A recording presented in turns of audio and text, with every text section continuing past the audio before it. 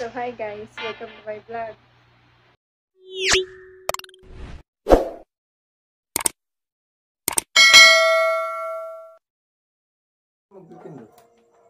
Hi guys, welcome back to my channel. So for today's vlog ay kasama ko si Kuya.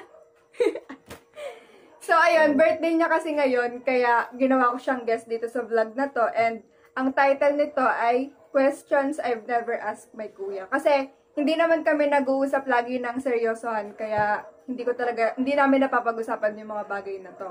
And hindi kami close. So ayan, let's start. Ready ka na ba? Ready.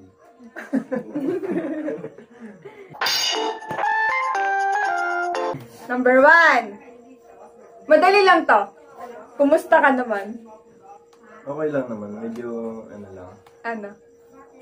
Stress sa trabaho. Siyempre, gigising lagi ng umaga kahit hirap na hirap gumising sa umaga kasi di ba masarap ng tulog. Yun lang. Kanina ginising ni Mama, alas 2 pa lang. Ayun, di na nakatulog. So, ayun. Ang next ay parang follow-up question siya. Masaya ka naman ba ngayon? Oo naman. May blessing na dumating pero siyempre mahirap na masaya. Next. Gano'n ka kadalas mainis sa akin? Minsan. Kasi alam mo yung ginagawa ko, pero pag ginawa mo, doon ako nagagalit. Ano?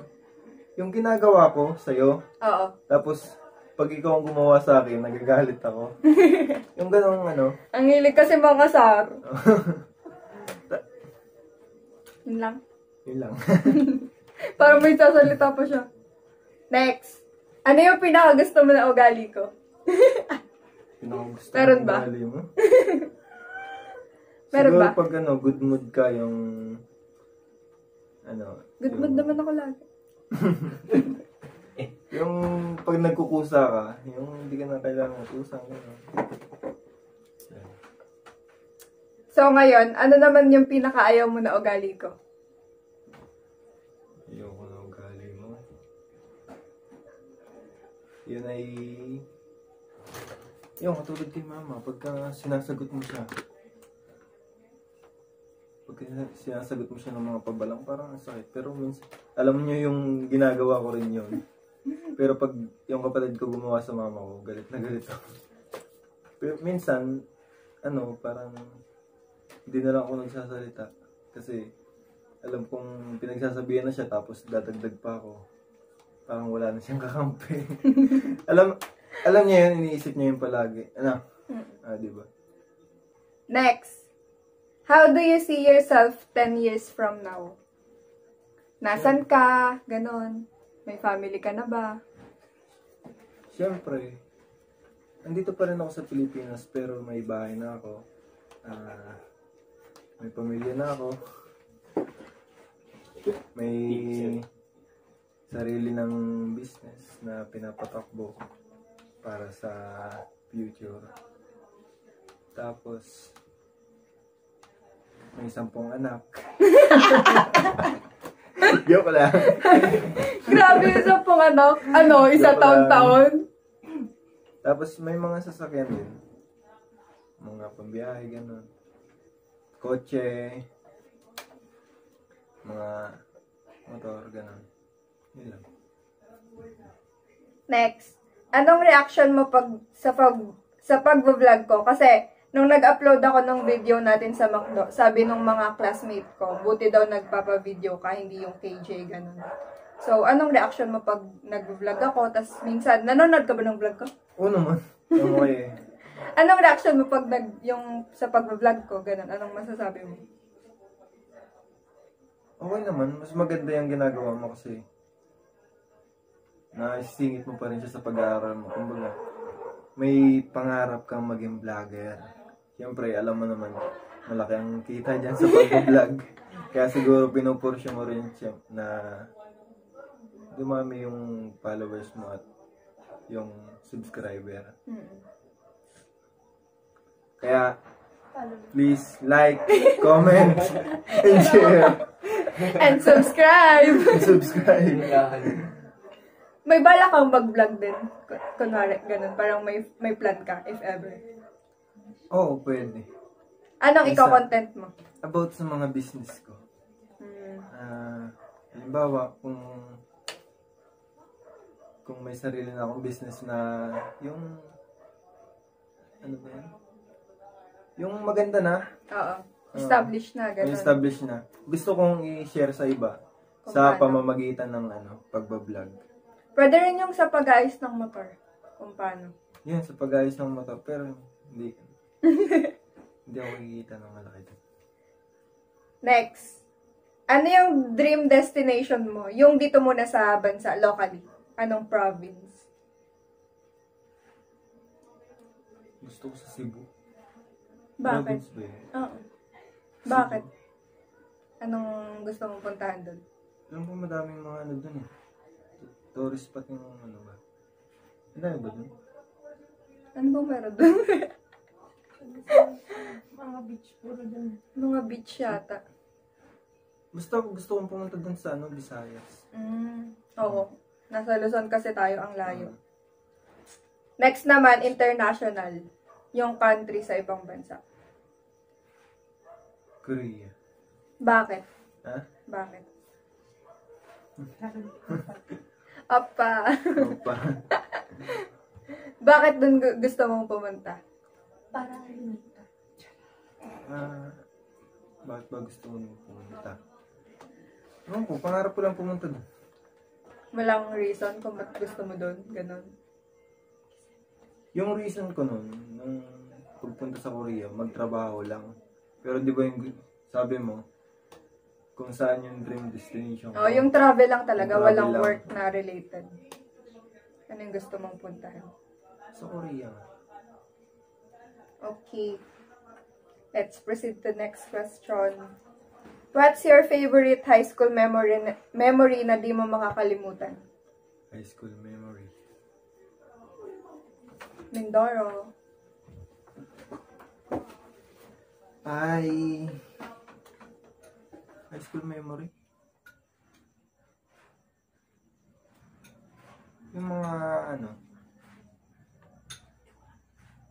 pag namin, pagsusumba. Yung sa mga events sa school. Oo. Masaya Masaya kasi yun. doon mag-event. Lagi-laging ma-event. Siyempre, pag may mga events sa school katulad ng drums ba yun? Oo. Yun, Foundation. nakakapaglaro kami ng mga gusto kong laro. Like basketball and chess. Next. Anong job or profession yung gusto mong i-pursue ko pag ikaw yung mamimili? Pag choice mo, ganun. Ano yung gusto mo na gawin ko? Gusto ko maging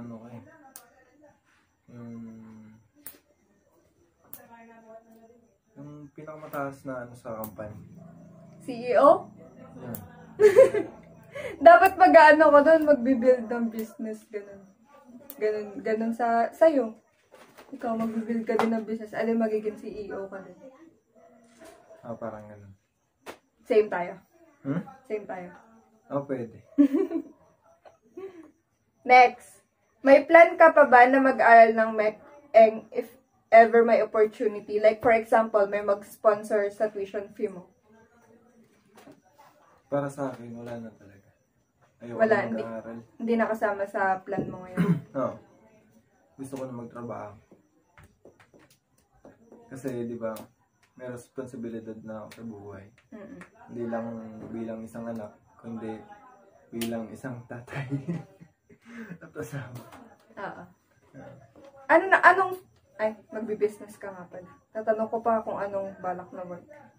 Next, ano yung dream house mo and saan mo gusto tumira? Sa province or sa city? Parang same lang eh. Dalawang bahay.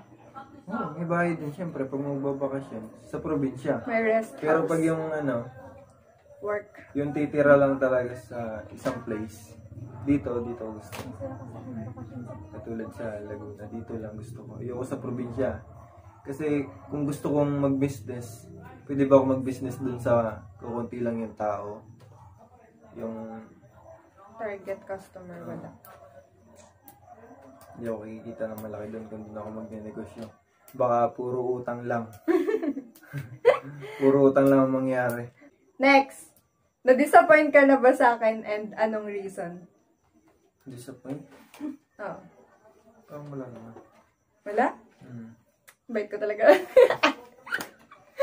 Ano, Wala talaga? Wala. Yung parang na ano, na parang may expectation ka, di ba, sa akin na ganto, Wala. ganto, ganto. Tapos hindi ko na-meet, ganon. Na-disappoint kita. Hindi naman. Wala. Sa pag-aaral mo, wala naman ako masabi. The best ka. Yun lang. Wala. Wala talaga. Heist. Kinabahan ako dun, kala ko meron. Next, anong favorite memory mo na magkasama tayong dalawa? Favorite memory. Ayun yung mga mga panahong nagpaplano tayo for future. Minsan naman nag-uusap kami talaga, yung pag kami dalawa lang. Yung namin, yung plano namin sa mga magulang namin. Kahit magkakaroon akong pamilya, may plano pa rin ako para sa nanay at tatay. Sa Pamilya amin, namin. pamilya namin. Hindi pa rin ako susuko. Gusto ko tuparin pa rin yung mga pangarap ko kahit na dumating agad yung pagsubok sa buhay ko. May Aga. Tuloy pa rin ang pangarap ko. Kasi buo naman ako, hindi ako pilay. Wala namang problema sa katawan ko. Magagawa ko lahat ng gusto ko. Next. Thankful ka ba na ako yung naging kapatid mo? Oo naman. Kunwari, may choice ka na mamili ng kapatid, gano'n, ipagpapalit mo ba ako sa ibang tao? Siyempre, hindi. Wey. Alam mo yung ganun, away kapatid lang naman talaga yung minsan. Oo. Pag sineryoso mo na, parang hindi mo na naman tinuturing siyang kapatid, di ba? Pag sineryoso mo ng kaaway talaga. Nag-aaway kami nan minsan sa yung mga salitaan, gano'n, sigawan talaga. Minsan naman, nagsusuntukan talaga. Pinapatulan niya ako talaga. Kasi kunwari, pag nainis ako sa kanya, manununtok na ako agad. Tapos, siya, gumaganti talaga siya. Syempre, mas malakas yung dalakan, di ba? Kabawa ako. Tapos, sisigaw na ako, mama, si kuya, gaganon na. Tapos, magagalit na sila. Hanggang sa mahataw na kami sa puwet. Next. Di ba ang pangarap mo dati nung bata ka pa ay maging pilot? Ngayon na, ilan taon? 22? 22 na. Ngayon na 22 years old ka na, ano na yung mga pangarap mo sa buhay?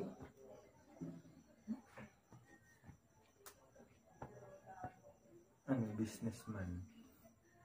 Yan talaga. Tulad sa sinabi ko yung kanina. Business talaga. Mahilig ako manood ng vlog, yung pag naguhugas ako, ganun. May vlog talaga akong pinapanood. Tapos puro lang yun sa mga artista. Yung mga sa daily life nila. Pero si Kuya, kung makikita nyo yung pinapanood niya sa YouTube, yung mga kung paano kumita ng pera, puro mga ganun talaga. Kaya parang yun talaga, gustong-gusto niya talaga mag-business. Kasi naman talaga, hindi ka naman yayaman pag employee ka. Dapat ikaw yung may sariling business para mas maging successful. So, eto, last question na. Proud ka ba sa akin? Naman, proud na proud ako sa'yo. Bakit?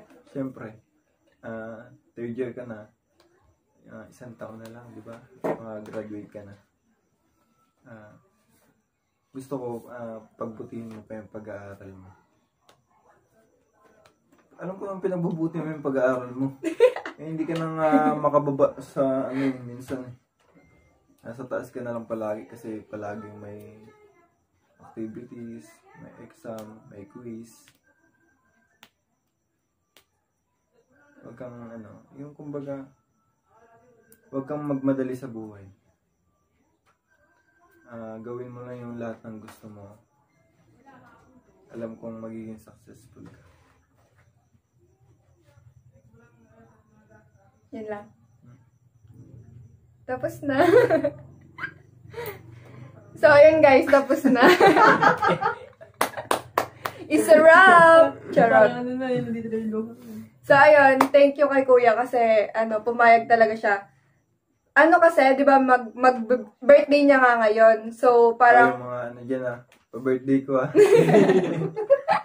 send daw sa Gcash Gcash. na lang, Gcash.